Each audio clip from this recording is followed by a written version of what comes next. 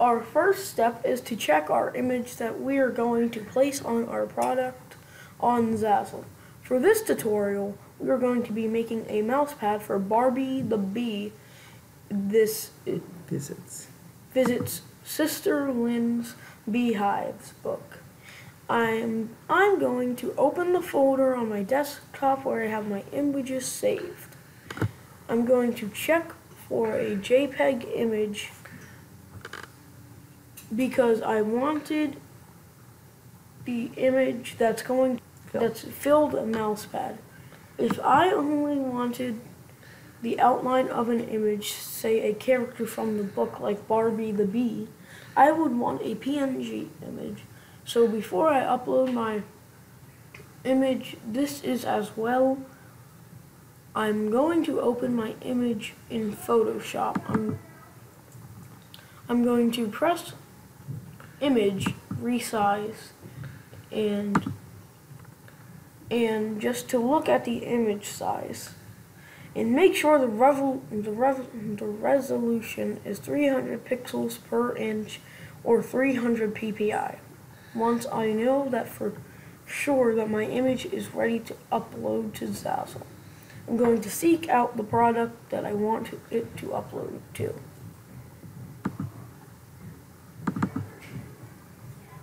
Before you add your image, make sure to log in.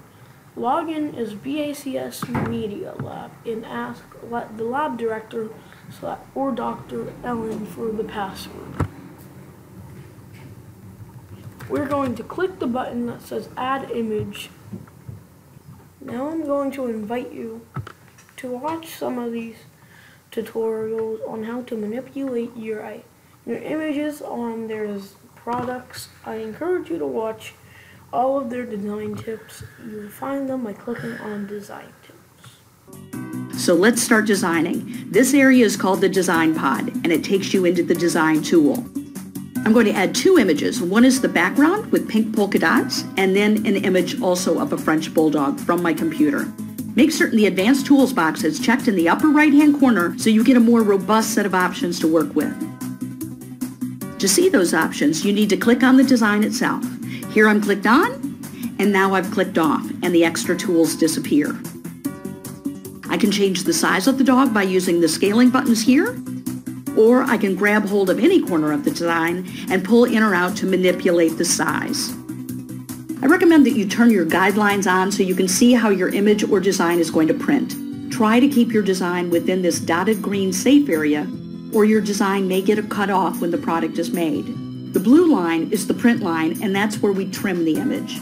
And the red boundary is the bleed line. You'll want to extend your background color or design to this line to avoid any white edges appearing after the trimming process. Okay, I can use a special filter if I want. I can crop the image. I can make the image fit or fill within this art view area.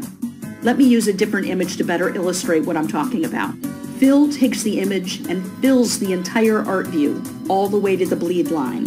Fit takes the longest edge and elongates that edge to either the vertical or horizontal print line. Fill, fit. I can free rotate the image by grabbing here, or I can put in a specific percentage that I want to rotate. Now let's say you want to add another component to the design. You can change the order or layer of how they appear. Let's move this one behind the other. Go to Layer, Order, and move layer backward. Or you can arrange layer order by dragging and dropping objects in your list of designs. That you can turn the grid lines off and on to help with placement. There's also smart guides that display when you are on the X and Y axis.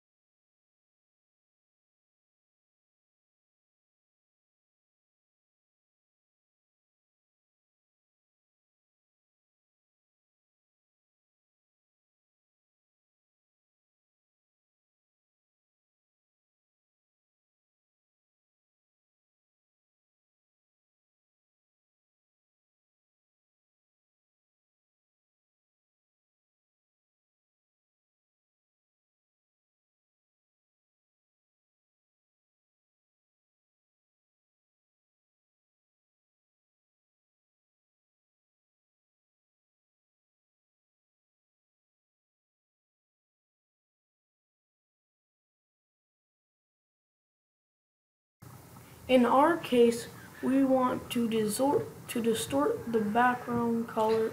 No, we want to add a background color. We want to add the background color to distort. So that we don't distort. So that we don't distort the image.